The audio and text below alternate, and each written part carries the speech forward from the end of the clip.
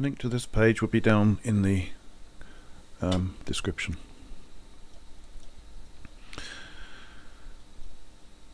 Before Mr Justice Mostyn, between GM and Carmarthenshire County Council and LLM by his guardian. This is a continuation from my previous video.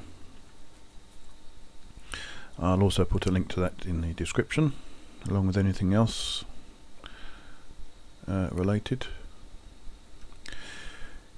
Claire Templeman, instructed by Gomer Williams for the applicant Nathan Jones, instructed by Carmarthenshire County Council for the first respondent Julian Hussle, instructed by Cameron Jones Hussle and Howe for the second respondent. Hearing date 28th of May 2018. Sorry, 22nd of May 2018.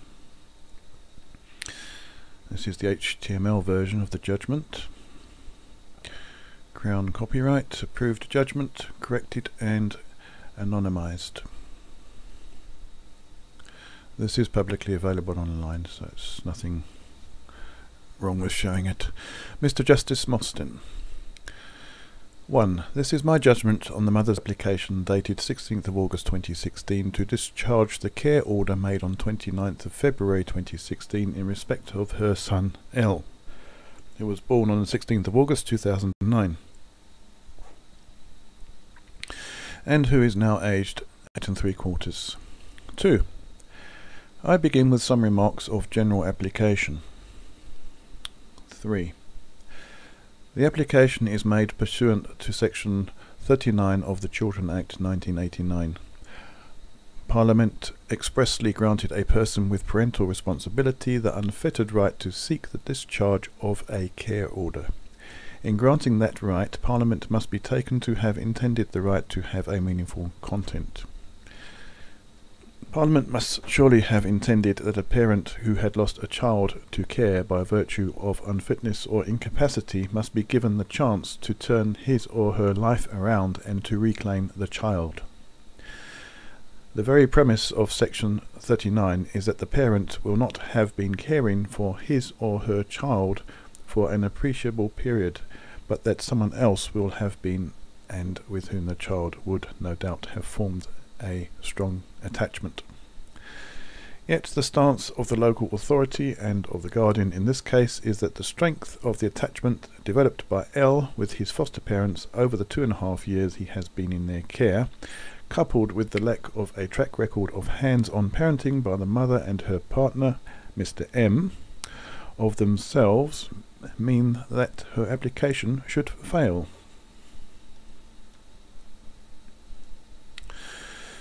If this approach be right, then in my judgment it would rob Section 39 of any meaningful content. It would be a largely meaningless provision, a dead letter, accessible, I suppose, only in those cases where the discharge was agreed.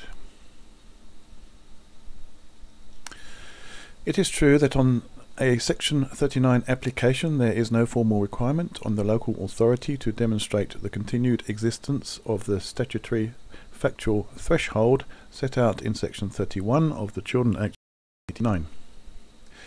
However, in my judgment, something close to that applies, for it cannot be disputed that the common law principle enunciated by Lord Templeman in Re KD, a minor, Ward, Termination of Access, 1988, AC 806 at 812, applies to this application. That principle was approved by Lady Hale in the Supreme Court in Re B, a child, 2013, UKSC 33, 2013, 1 WLR 1911, at paragraph 179 in the following terms. Please excuse the way I read this out. I'm not a legal eagle. Since well before the Children Act came into force, the courts have recognised that there is a line to be drawn between parents whose personal characteristics mean that they may be less than perfect parents, and parents who may cause harm to their children. Lord Templeman put the point this way in his well-known words in Re KD, a minor, Ward, Termination of Access, 1988 AC 806 812. The best person to bring up a child is the natural parent. It matters not whether the parent is wise or foolish, rich or poor, educated or illiterate, provided the child's moral and physical health are not endangered. Public authorities cannot improve on nature. And that doesn't mean they're not able to, that means they're not allowed to. If by that last sentence Lord Templeman was making a factual statement, then some might disagree.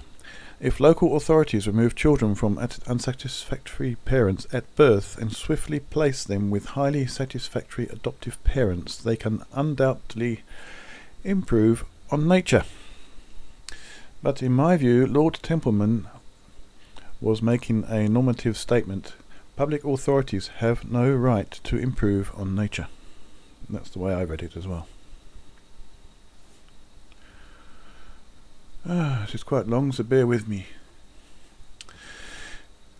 In my judgment, this normative principle applies fully to a discharge application. The court must be on guard against subtle and insidious forms of social engineering, as to which see also paragraph 180 of Lady Hale's judgment, in favour of new, better parents. Rather, the court must recognise that the state has no right to deprive a natural parent of the right to bring up his or her child unless it can be shown that the exercise of that right would endanger the child's moral or physical health. Thus it can be seen that there is on this application something close to a formal threshold requirement in play.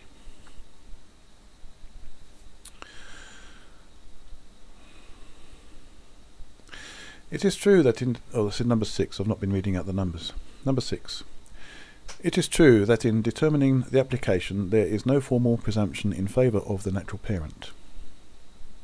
The welfare principle in section 1.1 of the Act, as particularised in section 1.3, contains no such steer beyond that in section 1.3g. which requires the court to have specific regard to the capacity of the child's parents to meet his or her needs.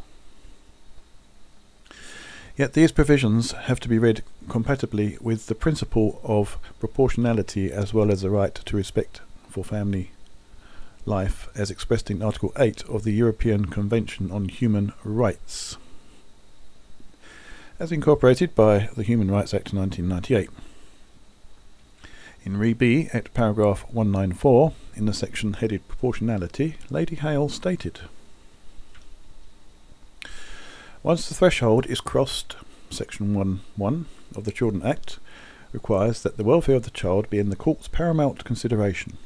In deciding what will best promote that welfare, the court is required to have regard to the checklist of factors in section 1.3. These include, at G, the range of powers available to the court in the proceedings in question. By section 1.5, the court must not make any order unless it considers that doing so would be better for the child than making no order at all.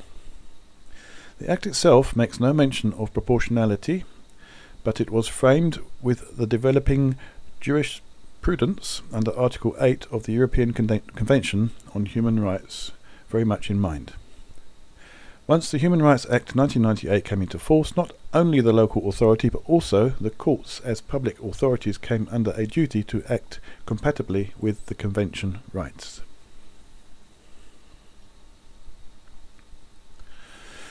Lady Hale, this is number 7.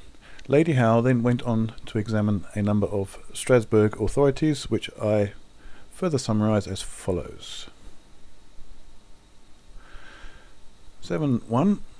The mutual enjoyment by parent and child of each other's company constitutes a fundamental element of family life, and domestic measures hindering such enjoyment amount to an interference with the right protected by Article 8 of the Convention. Johansson v. Norway, 1996, 23 EHRR 33, among many others. 7.2. Measures which deprive biological parents of the parental responsibilities should only be applied in exceptional circumstances and can only be justified if they are motivated by an overriding requirement pertaining to the child's best interests. R&H versus United Kingdom, 2012. 54 EHRR2. Right, 7.3. A care order should be in principle a care order should in principle be regarded as a temporary measure, to be discontinued as soon as circumstances permit, and that any measures implementing temporary care should be consistent with the ultimate aim of reuniting the natural parents and the child. The positive duty to take measures to facilitate family reunification as soon as reasonably feasible will begin to weigh on the responsible authorities with progressively increasing force as from the commencement of the period of care, subject always to its being balanced against the duty to consider the best interests of the child. K&T versus Finland, 2001. 36 EHRR 18. Number 8.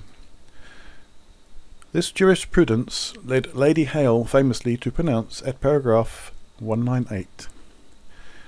Nevertheless, it is quite clear that the test for severing the relationship between parent and child is very strict.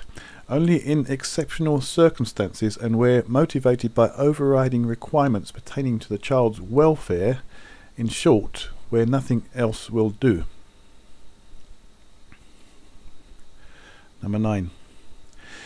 In my judgment, the effect of this jurisprudence in the context of a discharge application is that 9.1. The pure test is that the promotion of L's welfare is my paramount consideration. Bearing in mind L is the child in this particular case. 9.2. However, his welfare will be best served if he is raised by his natural parent, unless it can be positively shown that his physical or moral health would thereby be endangered. 9.3. Further, the local authority has been under a positive duty from the moment that L was taken into care to take measures to facilitate reunification between L and his blood family. Consideration will need to be given as to whether that has happened. 9.4. The proposal by the local authority and the guardian that the discharge application should be refused and that contact should be severely reduced, A, can only prevail if they can show that the circumstances are exceptional, and B, can only be justified if they are motivated by an overriding requirement pertaining to the child's best interests. As Lady Hale says, this test is very strict.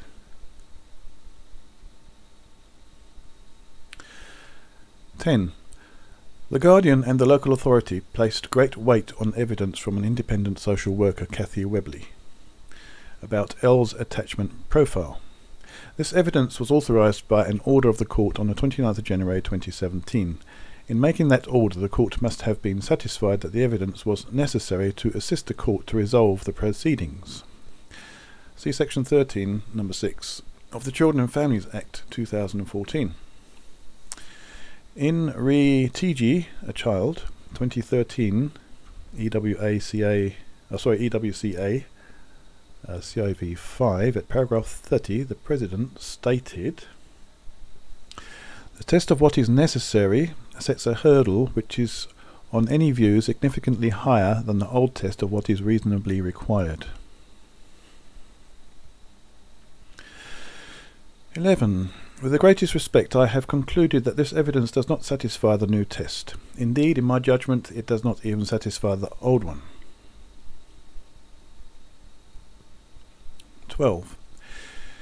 In Bearings plc versus Coopers and Librand, 2001, PNLR 22, at paragraph 45, Evans Lom J. held, In my judgment, the authorities which I have cited above establish the following propositions. Expert evidence is admissible under Section 3 of the Civil Evidence Act 1972 in any case where the court accepts that there exists a recognised expertise governed by recognised standards and rules of conduct capable of influencing the court's decision on any of the issues which it has to decide, and the witness to be called satisfies the court that he has a sufficient familiarity with and knowledge of the expertise in question to render his opinion potentially of value in resolving any of those issues. Whew, no punctuation in that one. 13. This was approved by Hildyard J. in the RBS Rights Issue Litigation 2015 EWHC 3433CH. At paragraphs 13 to 14, at paragraph 17, he continued. In determining whether particular evidence is reasonably required, a key question will be whether the subject matter of the opinion as such is such that a person without instruction or experience in the area of knowledge or human experience would be able to form a sound judgment on the matter without the assistance of witnesses possessing special knowledge or experience in the area. See R versus Bonithon, 1984, 38 SASR 45 at 46, cited in JP Morgan Chase versus Springwell, 2006, EWHC 2755 COMM at 20 and bearings at 38.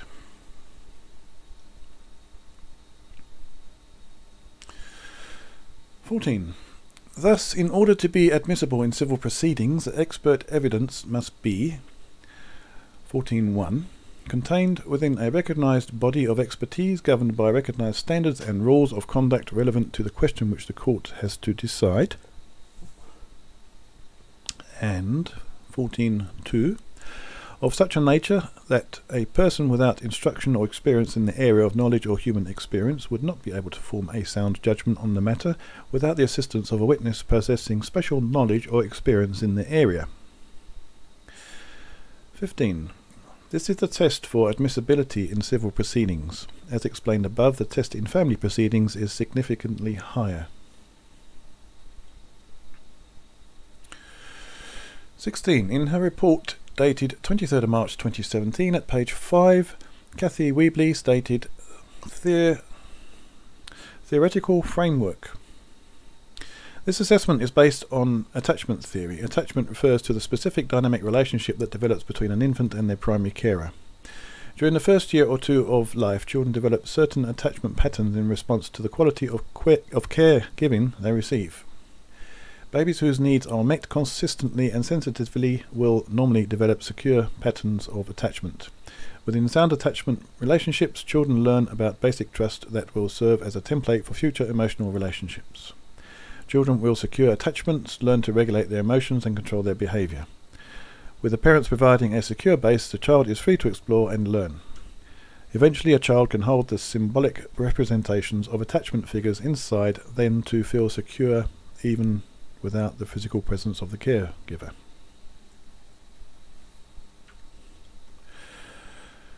With less optimal caregiving, the child has to adapt and try to organise a strategy to keep the parent close and engaged. This organisation of an adaptive strategy does not mean that the child fails to form an attachment. However, such strategies come at a price and may lead to a variety of problems as the child grows and develops. If an infant's expressions of need are routinely rejected or dismissed, the child will learn to shut down feelings of dependency, a style of attachment known as avoidant. In later adolescence, semboadolescence, and adulthood, this pattern of minimizing the importance of feelings and relationships is referred to as dismissing. If, on the other hand, the caregiver responds to the infant's demands, but in an unpredictable way, the child may develop a strategy of escalating attachment-related behaviours by becoming more clinging and demanding, while at the same time their anxiety makes them resist being comforted. This pattern of attachment is known as ambivalent. In later adolescence and adulthood, it is referred to as preoccupied or enmeshed. The children are exposed to frightening behaviour from their caregiver. They are unable to organise a strategy at all, as their drive to look to their caregiver for care and protection results in fear and increase, rather than decrease, in anxiety. This style of attachment is known as disorganised. Such children can develop highly controlling behaviours as they grow older, but this masks underlying vulnerability and distress. In late adolescence and childhood, this pattern is referred to as unresolved and is linked to the development of personality disorders.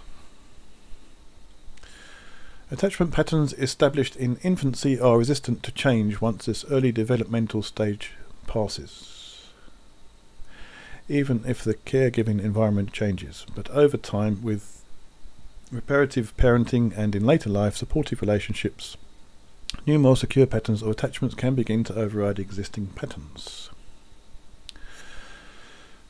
17. A number of points may be made about this description of the theory. First, the theory, which I suppose is an aspect of psychology, is not stated in the report to be the subject of any specific recognised body of expertise, governed by recognised standards and rules of conduct. Indeed, I asked the advocate for the Guardian whether he was aware whether a student could undertake a degree in attachment theory, or otherwise study it at a university or professionally. Mr. Hussell was not able to answer my question, therefore it does not satisfy the first criterion for admissibility as expert evidence. 18. Second, the theory is only a theory. It might be regarded as a statement of the obvious, namely that primate infants develop attachments to familiar caregivers as a result of evolutionary pressures, since attachment behaviour would facilitate the infant's survival in the face of dangers such as predation or exposure to the elements. Certainly, this was the view of John Bowlby, the psychiatrist and psychoanalyst, and originator of the theory in the 1960s. It might be thought to be obvious that the better the quality of the care given by the primary caregiver, the better the chance of the recipient of that care forming stable relationships in later life. However, it must also be recognised that some people who have received highly abusive care in childhood have developed into completely well-adjusted adults. Further, the central premise of the theory that quality attachments depend on quality adults... no, I'll redo that. Further, the central premise of the theory that quality attachments depend on quality care from a primary caregiver begins to fall down when you consider that plenty of children are brought up collectively, whether in a boarding school, a kibbutz, or a village in Africa, and yet developed into perfectly normal and well-adjusted adults. 19. For my part, I would say, with all due respect, that I do not need a social worker to give me evidence based on this theory to help me form a judgment about L's attachments. 20. In her executive summary, Kathy Weebley says, "On balance, I feel that the risks to L of a return home at this stage are too high, and that he should have the opportunity to consolidate the evident progress he is making in his settled foster placement. My conclusion may have been different if L's foster placement was unsuitable or was in danger of disrupting. However, that is not the case. L is happy, settled on making secure attachments in the way that his care plan was designed to achieve. L is more resilient than he was, but he remains more vulnerable than most children. I would be concerned about disrupting him again and moving him into an uncertain future with his mother." This opinion is based on supposed expert evidence, but it seems to me to be no more than a standard welfare officer recommendation, and one that does not place any weight at all on the principle of proportionality, or on the right to respect for family life, as explained by me above, let alone on the positive duty of the local authority to take measures to achieve a reunification of the blood family. Indeed, it is noteworthy that on page 15 of her report, the very first matter relied on by the independent social worker against the mother's case is in these terms: L has been told he will be staying long term with the foster parents and has made an emotional investment in his new family. He would undoubtedly find separation for his foster family, whom he has learned to love and trust, distressing, even if he appeared outwardly happy. If L has been told that he will in effect be staying permanently with his foster parents, then that would be a major dereliction from the positive duty imposed on the local authority to seek to take measures to reunify his family. I cannot see how this factor can be relied on first and foremost by the independent social worker. 21. I cannot say that this so-called expert evidence has assisted me in reaching the decision I must make.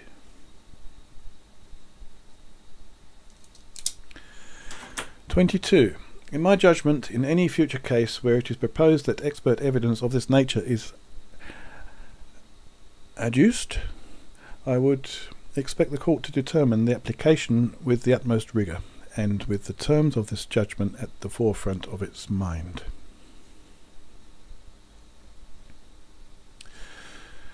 23. I now turn to the facts of this case. The background is set out in the judgment of Judge Sharp, dated 29th of February 2016, where the care order over L was made originally. It is further elaborated in my judgment of 10th November 2017. I do not repeat those background facts here.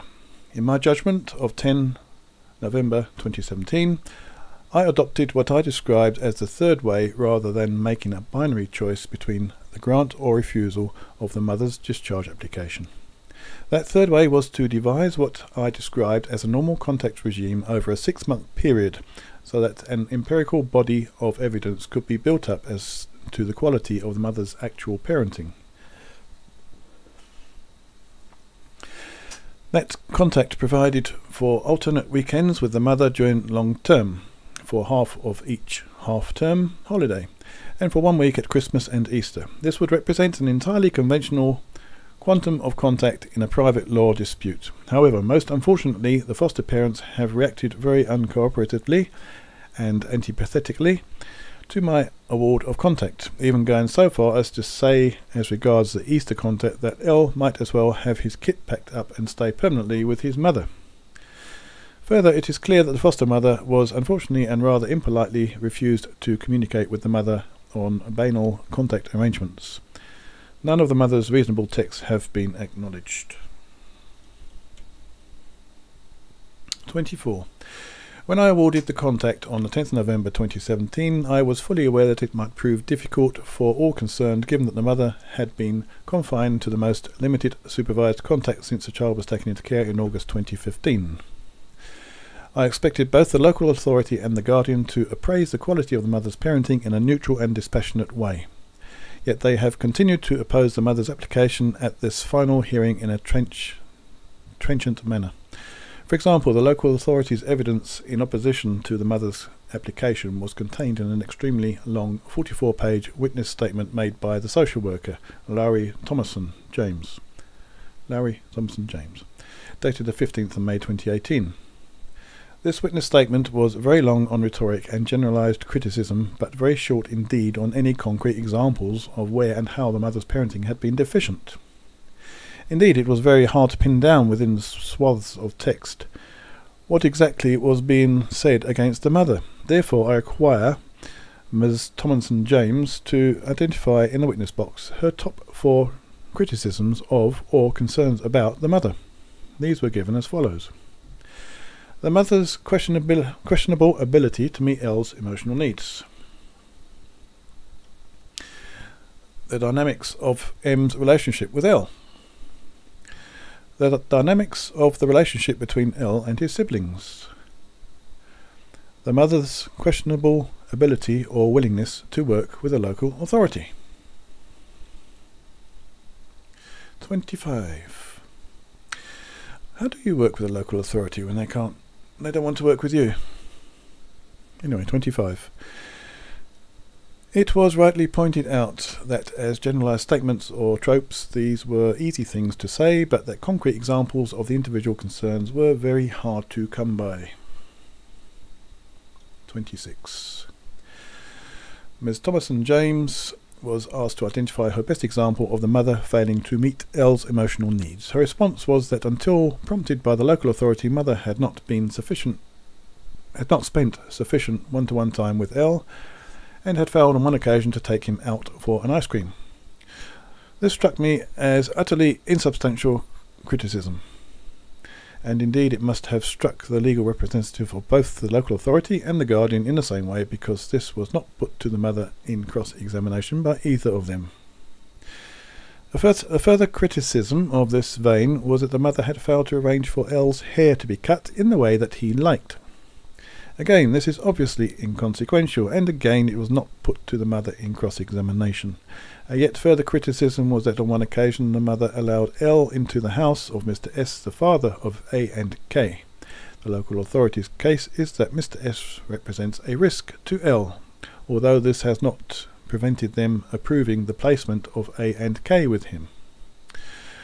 On the occasion in question, the mother had gone up to Mr. S's house to get some money for A, and L was allowed to visit the downstairs lavatory while the mother was talking to Mr. S outside the front door. How this is supposed to represent a failure by the mother to meet the physical or moral needs of L is completely beyond me.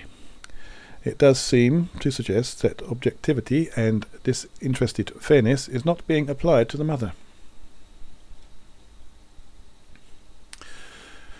27.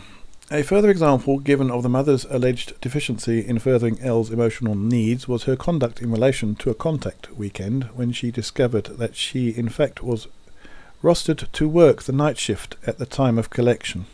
Initially she was minded to work the shift as she did not want to jeopardize her recently acquired employment. However, on being told that L was very upset by this news, she took a day off. Counsel asked how this was supposed to represent a failure by the mother to prioritize L's needs.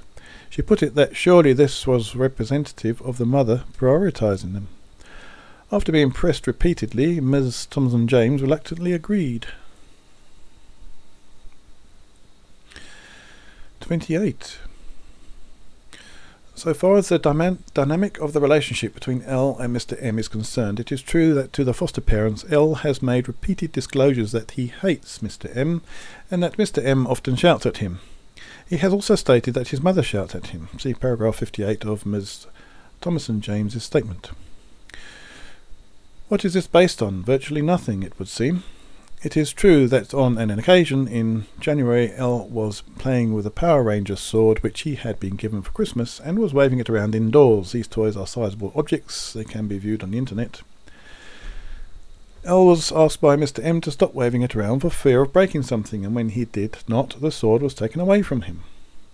I expect that Mr. M spoke to him firmly. Mr. M has also agreed that he has spoken to him quite firmly, so that he learns the difference between right and wrong.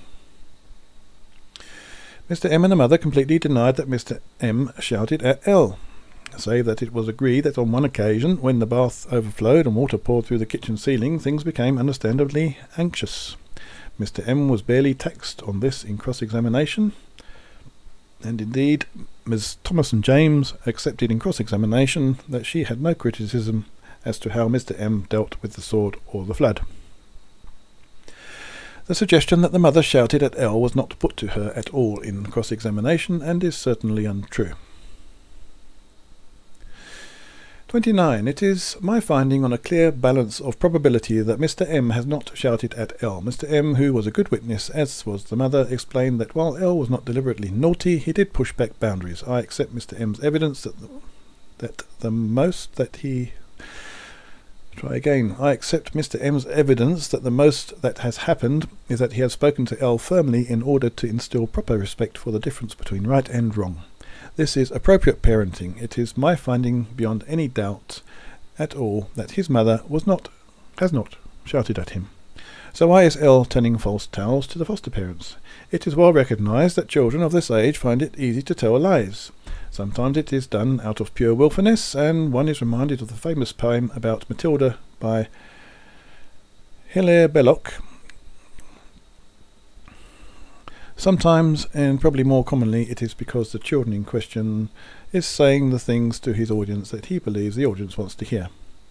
It is a process of seeking validation, the psychological origin of which is easy to discern. There is no doubt that L has formed a strong attachment to his foster parents, and he is no doubt fully aware of their strong antipathy to the quantum of contact awarded by me in the mother's favour. So it is not difficult to see why he would say untrue things about the contact visits that he would think his foster parents would want to hear. It may be seen as an infantile manifestation of Ibsen's saving lie. I think it's pronounced Logan.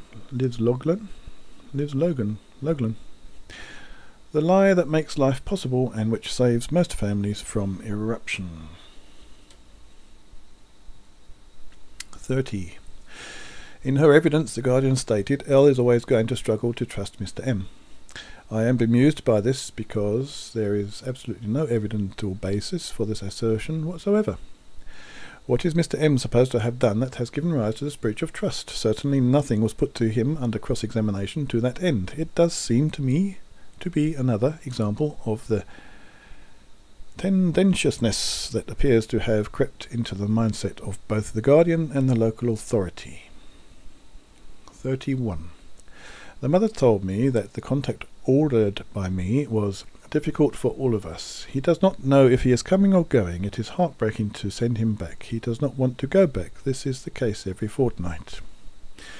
I am satisfied that the mother is telling me the truth, although this may well be another example of L saying things that he wants his listener to hear. 32. As regards the third area of concern, namely the dynamics of sibling relationships, this relates to the fact that A has been spending some time with the mother and Mr. M, and it is the mother's wish that he should in fact live permanently with them. It seems to be agreed that the relationship between A and Mr. S is strained. That's Mr. S. A is 14,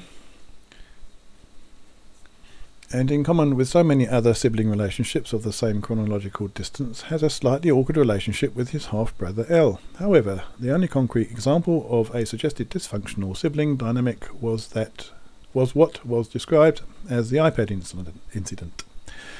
When A dropped L's iPad on the floor. Again, this strikes me as completely inconsequential, and I am surprised that this elaborate edifice of a supposed dysfunctional sibling dynamic has been erected on it. 33. As regards the mother's supposed reluctance or inability to work with the local authority, a routine allegation made in cases of this type, it was noteworthy that when Miss Thomason James was asked to give her best concrete example of this, she was unable to think of one. This is another untenable allegation because the evidence shows the contrary. As one would expect, the mother has cooperated fully with the local authority during this transitional period when obviously she would be aware that her every move would be scrutinised. In fact, she has been subjected to what was described as a statutory requirement during periods of contact of having her cupboards opened and searched and her breath smelt, which she has suffered without complaint. Wow, I've never heard of that. 34. In his final submissions, Mr. Nathan Jones, on behalf of the local authority, accepted that if I were to determine today whether the threshold was crossed, it would probably be impossible to say that it had been. This I take to be a concession that it cannot be said that L's physical or moral health would be endangered were he to return to live with his mother. In his final submissions, Mr. Julian Hussell continued to rely very strongly upon the attachment theory report of Cathy Weebley. I have already explained why I do not think that this evidence is even admissible. I have further explained that, it having been allowed in the previous order, it has provided me with no assistance in determining the question I have to answer. Indeed, it seems to approach the question from entirely the wrong end, namely by asking whether there is any good reason why the stable placement of the foster parents should be disturbed. The law is clear, however. The relevant question is instead, is there any good reason why the mother cannot resume the care of the child? On to 35.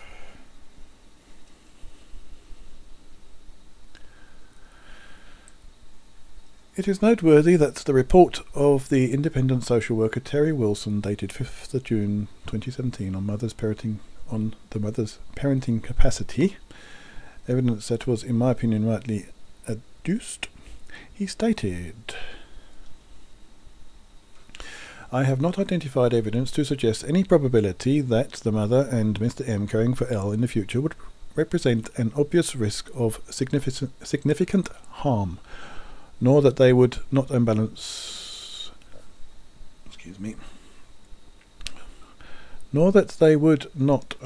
be able to provide good enough parenting. Thanks to the long period of reparative parenting that has taken place, the mother stands a chance of being able to maintain the good standards that have been achieved on her behalf and build on them. Rehabilitation still represents something of a leap of faith, however, with none of the mother's excellent personal progress offering a guarantee of L's needs continuing to be met.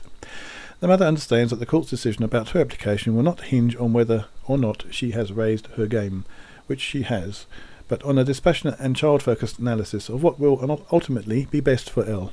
In coming to its conclusions, the court will have regard for what the local authority can offer by way of a further guarantee that L's needs will be met more fully by remaining in its care. I have drawn attention to this assessment to matters that I feel impact on such a calculation, and in the absence of further evidence to the contrary should contribute to the decision that is to be made in my view. In my judgment, the evidence that has been accumulated since my implementation of the transitional phase in November 2017 augments and bolsters this conclusion significantly. It cannot seriously be said, notwithstanding the unconvincing attempt to do so, that the evidence does not demonstrate the continuance and development of the reparative parenting referred to by Mr. Wilson. The reference by Mr. Wilson to a leap of faith has been seized on, but uncertainty is inherent in every discharge application, and every successful application will, ex hypothesi, entail a leap of faith. A policy of ironclad conservative safety would probably militate in every discharge case a refusal of the application, but that would not be consistent with the law as I have set out above. 36. On the 18th of May 2018, that is a few days before the final hearing, the guardian visited L in his school. The mother has now agreed that L will not be moved from his school, so that particular concern falls away. However, the mother should give a formal agreement to this effect in the order that disposes of these proceedings. The guardian asked L, "If the judge decides you will live with mummy, how would you feel?" L replied, "Happy." The guardian then asked, "What about if the judge decides you will stay with the foster parents?" L replied, "Fine." L knows perfectly well that his mother has made her life with Mr. M and that he is as much an occupant of the mother's home as she is.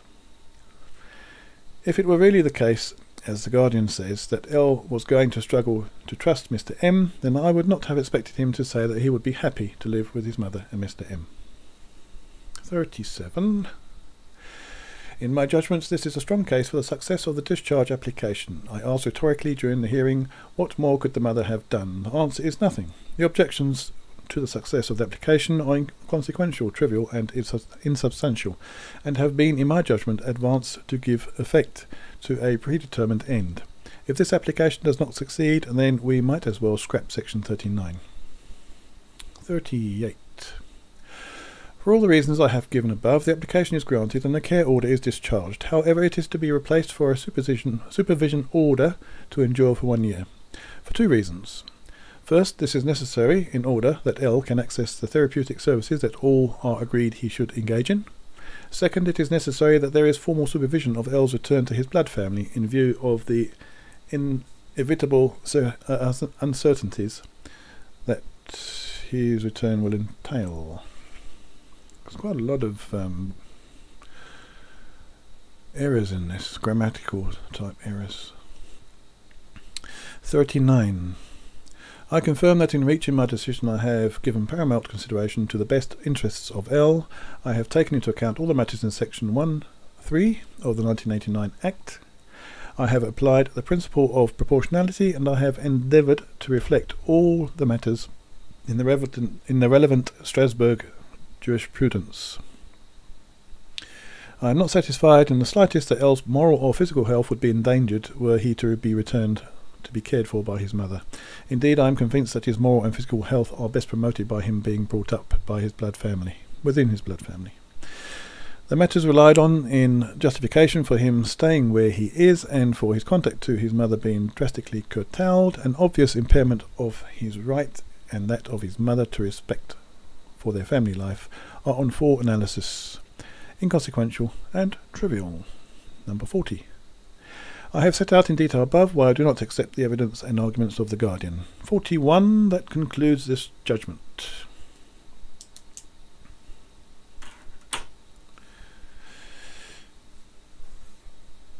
Any links in this will be down below in the description, and I plan to follow this up with the actual 1989 Act. What do they call it? What's going on here? There we go. Was it here somewhere? There we go. Children Act 1989. I will look these up and do a video to follow.